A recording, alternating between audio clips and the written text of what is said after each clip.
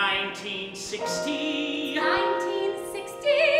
Merrily is about three friends. Starting from the demise of their relationship, culminating down to the moment where they first met. We meet three people who have really made some difficult decisions in their life, maybe taken some wrong turns, and we have to ask ourselves, how did we get to be there? How did these people get to be like this? And I think what's so extraordinary about this piece is it goes backwards. We track backwards and see all those moments that they might have made a different choice in their life. Frank is a complex character because it's told backwards. We meet him at his most unpleasant. His journey backwards in terms of his memory is about rediscovering what fired him up as a young man and what gave him his ambitions. You start with these characters that are kind of at the end of their tether and then go back to the beginning through how they lost it, where they compromised to when they started out. It's such a different way of looking at life, isn't it? Instead of going, where are they going? It's like, oh no, that's why that happened. Because you see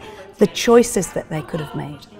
And they sometimes take the wrong one. You're like, don't do it. It's like those wonderful old horror films. It's simple in that it's just about these three people. Now, the writing, of course, is layered and the relationships are complex and it goes backwards in time. But I think that's why it's special, because it's not trying to be anything other than what it is, a story about these three and their relationship. It's about friendship, it's about love, it's about compromise, it's about money, responsibility, obligations. It's about everything that we experience as friends, really.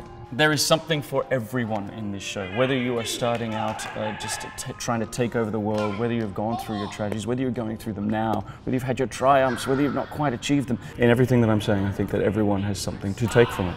It's a show of reflection no matter what age you're at. It's one of those shows that never leaves you. I think people are going to get more than they bargained for with this production.